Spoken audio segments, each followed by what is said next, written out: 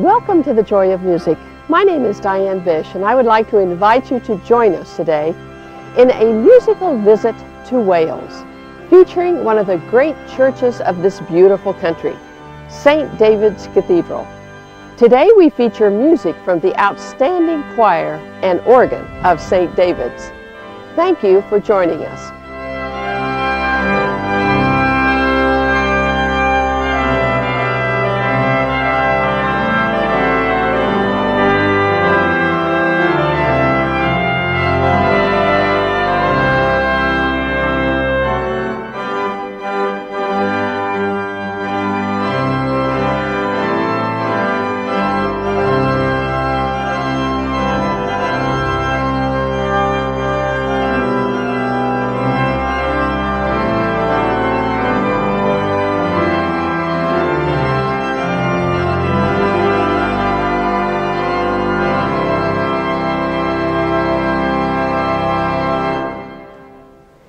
In the medieval kingdom of Dyfed, we find the largest church in Wales and the shrine of St. David, situated in the smallest city in the British Isles. Wales did not adopt St. David as its patron saint until the 18th century. The reputed date of his death, March 1st, was chosen as the day of a national festival, but very little is known about him for certain, except that he lived in the 6th century and probably died in 589. For many centuries, the tiny settlement of St. David's in Wales remained one of the most important and most visited sacred places in all of the British Isles.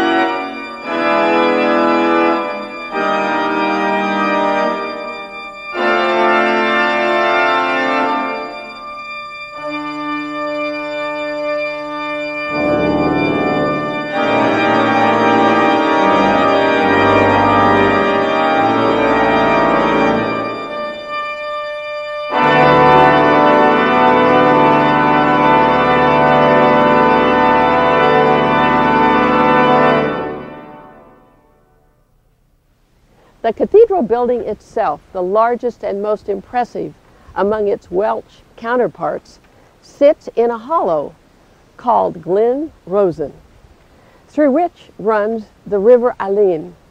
It is believed by many that the cathedral was placed here to hide it from Viking raids, because it cannot be seen from the sea. But the founding of the religious settlement dates back much farther than the time of the Norsemen. Nevertheless, St. David's was and continues to be a holy place of worship to locals and visitors from around the world.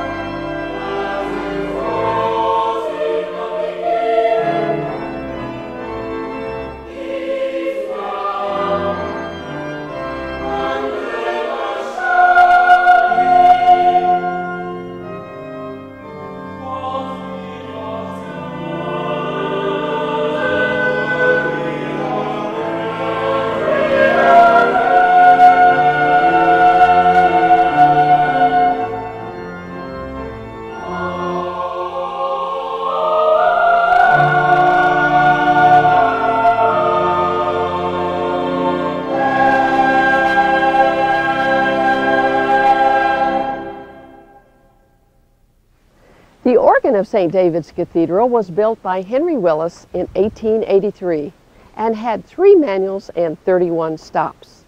It was rebuilt in 1953 when no significant tonal alterations were made, but the instrument was housed in a new case by the architect Albin Carreau. In 1998, the organ underwent a major restoration and was rebuilt by Harrison and Harrison of Durham between 1998 and 2000. Over the years, the organ has been used in worship and concert to bring glory to God.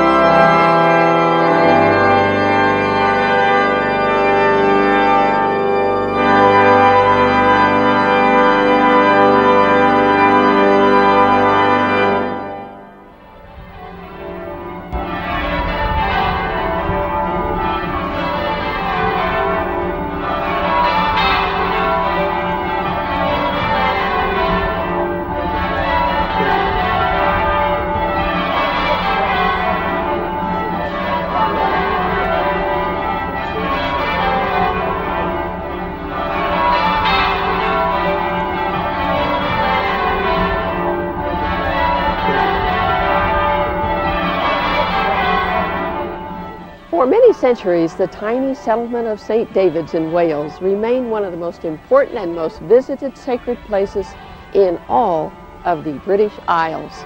Even the Norman overlord of the whole of Britain, William the Conqueror, came here to worship.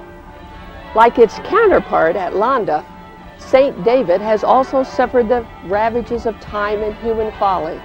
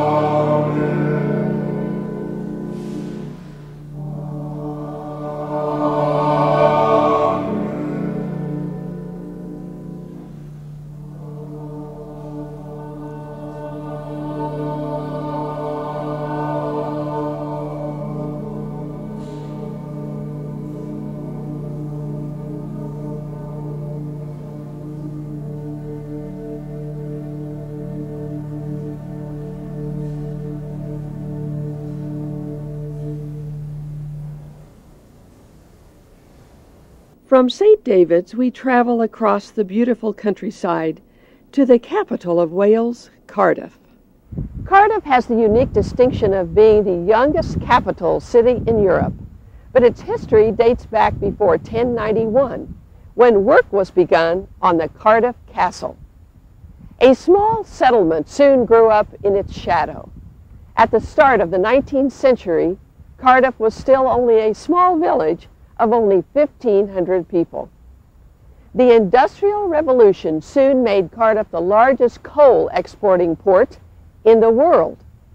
At its peak, Cardiff exported over 13 million tons of coal to the far reaches of the globe. In 1905, Edward VII granted Cardiff city status, and in 1955, it was proclaimed the capital of Wales.